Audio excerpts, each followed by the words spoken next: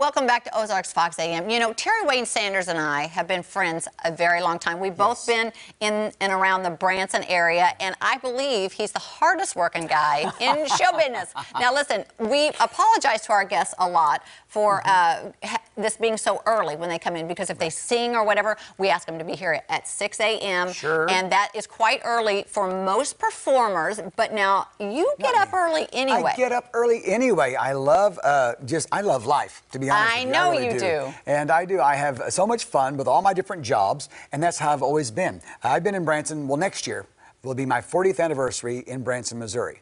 Next year is 40 years. 40 Are you going to do years. something special for that? Yes, I'm going to have a one-time only Terry Wayne Sanders 40th anniversary Homerly and Friends farewell show. You are? Yes, it's going to be on August 25th at the Americana Theater, 2 o'clock, and it's going to showcase all 40 years of what I've done, where I've been, and where I'm going. It's going to be very exciting. I can't wait. Can I come? Oh, yes. Matter of fact, I want you to be in the show. You do? Well, we've been friends for a long time. I know what you do and blah, blah, blah, blah, blah. And so I would be honored if you would do that. But what do I do? Oh, Who do you want me to be? Whoa, I don't know. Who do you think? Oh, my gosh, I don't know. You want me to be Cher? Sure, why not? Well, I did that one year with you, and that was so much fun. Actually, there was no rehearsing involved. No. We just went out there and did whatever came out. That's what I love about our shows, and that's what I like to do, is keep it spontaneous, because the friends, the circle of friends that I have, we know. We read each other like, wow, how did you know what we're going to wear? Yeah, exactly. We didn't, but that's what we do. We just feel each other. Exactly right. Well, and so that's what I want to do with this show. We're going to have some things that are really set in concrete. This is going to be a montage of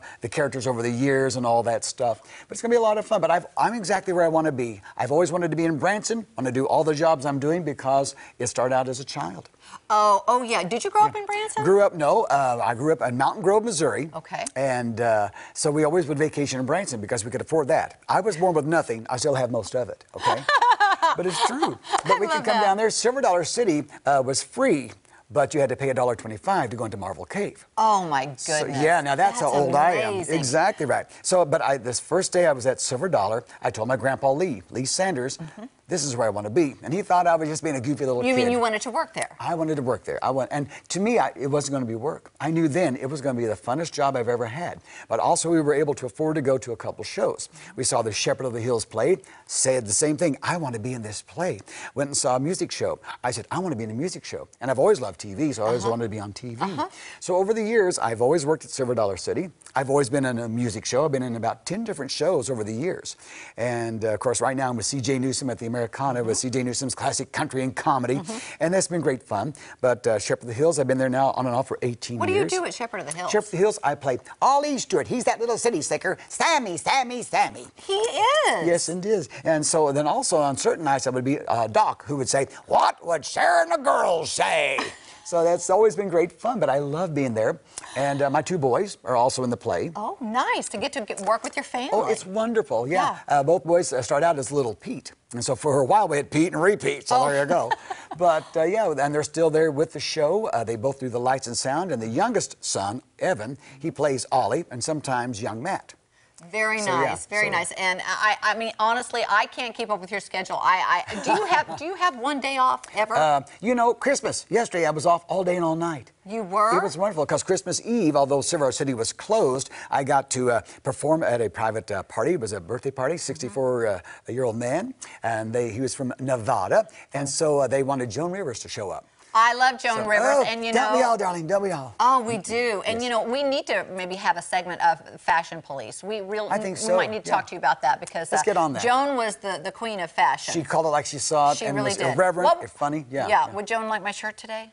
Oh, darling, yes. She liked anything blingy. It looks like Liberace threw up on you. Oh, I love it. That's what I'm saying. Right there. There he is. That's the Joan right there. I love Joan. So, and we've done some gigs as Joan and Cher. Joan and Cher up in St. Louis, all over the place. So, yeah, great fun. So, now let me ask you about Silver Dollar City. So, you've been working there since when? 1980. My first job there was Rube Dugan's Diving Bell. I was Junior Dugan on this submarine ride.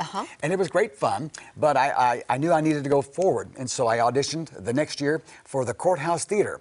I wanted to be Melvin McCoy at the time. This was the newest show on Park. It was the hottest show, the funniest show. And so I auditioned for the part. I got the role of Melvin McCoy, the chicken thief. He was on trial. Melvin had stolen Elvira Menchai's chickens, and so they had this big court trial. They found me guilty, and I was electrocuted. True story. Electrocuted 5 times a day. I'm still alive right now. Wait a minute. No, really? They electrocuted you? They had this big electric chair, and I mean these flash pots going off, the strobe lights. It was incredible. It was great fun. And back then, the technology. I shouldn't say what came to my mind. So you were buzzed all the time. Yeah, Yes. pretty much. Yes, indeed. Oh, that's fantastic. And you mentioned earlier, like at the park, if somebody is afraid to ride a certain roller coaster or something, you're available, or even to take them around the park. Right. Matter of fact, now that's kind of cool right now. I'm what they call an image character at Silver Dollar. So I perform a total of 5, maybe 6 characters throughout the day around the entire park.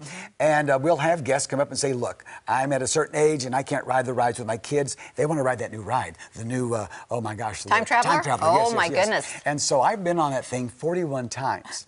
Oh, it's great fun. And it's some kind of ride. It's it really upside is. down and backwards, and Yes. that first drop will really get your stomach. 100 feet straight down. It's phenomenal. They've gone with a great company out of Germany, but I love it because I get to help out families. And again, it's not about me. It's about us helping families have a good time. Absolutely. And I get that because some people get queasy. You know, I'm kind of getting at an age certain things bother me.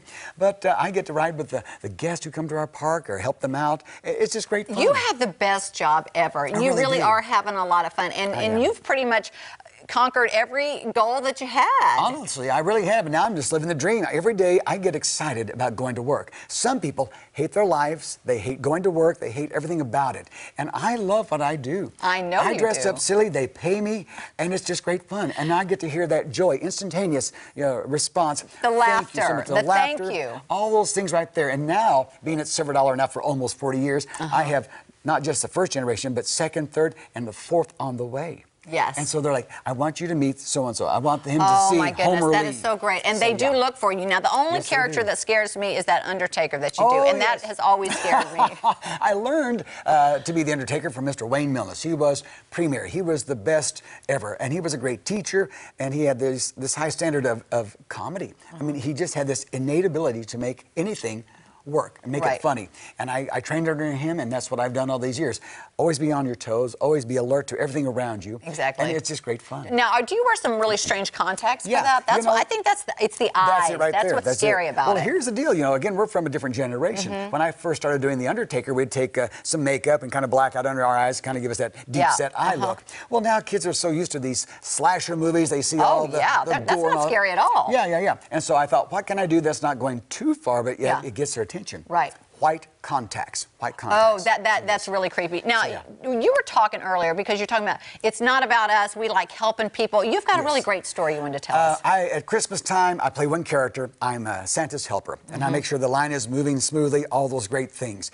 One of our Santas, Santa Eric, great man, very astute, very alert of things. I send a lady up there. She was in her late 20s. She goes up there, they're talking. All of a sudden, I see her start to cry. Now, also, we have a large audience, people watching in line to get up there. Santa goes, and so I go up there and he says, listen here, this young lady and her husband have wanted to have a child forever.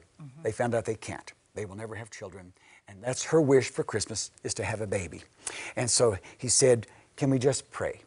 And so it was the most amazing thing. I'm getting goosebumps because we gathered our hands and we talked to the girl, we talked to the Lord. And the great thing was, as I looked up, I saw all the people in that line with us, and they started bowing their heads. Wow. They were praying. They knew something was wrong. They had no idea the full story. Long story short, oh my goodness, we prayed, we cried. She goes on next in line. The very following year, she came back to find Santa Eric and I, and here in her arms, they had finally successfully conceived, had a baby, and I just heard from her this last Christmas, and she now has 3 children. And it's the most wonderful thing. So you never know what's going to happen, who you're going to meet, and how you can change their lives just by being positive and saying, it's up to you, Lord. So, so help us make this Christmas come true. Yeah, that was a fantastic story. Thank you for sharing that. Oh, That is thank amazing. you. Honestly, the power of prayer does totally work. Yes, it and to does. be a part of that, how wonderful. Yeah, three see? kids, Three not kids. just one, but three. And we have so much more to talk to you about. Yes, so much and, more. And we'll be talking later. But what's coming up next? What is coming up next? What do we got coming well, up? let's see. What do we have coming up? Oh, more Ozarks Fox AM right after this. Don't go anywhere because we have security. I mean it. They will find you. Security is here. Trust me. Oh, yeah, we do. Oh. Top I feel security. good. Yeah, I feel